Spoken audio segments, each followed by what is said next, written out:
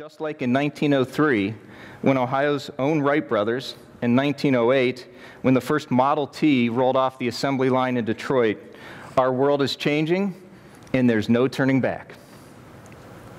We're going to spend about $2 million, or the equivalent of less than 1% of our combined capital and operating projects on this DSRC technology. That's everything, all the hardware, all the software, everything it takes to get it done.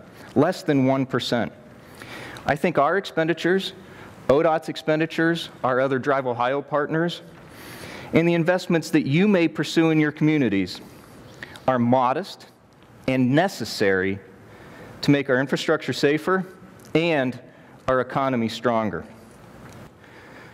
So why is the Turnpike doing it? Specifically, the project we're doing and why we're doing it is because we want to operationalize the technology.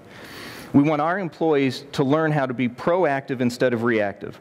Our goal is to monitor systems and to analyze data to act before something tragic happens instead of waiting for the phone call or the radio transmission after a crash.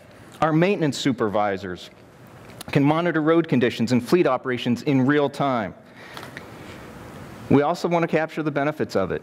People ask, this is not about press releases. This is about getting real things done. It's about participating in the world as it's changing.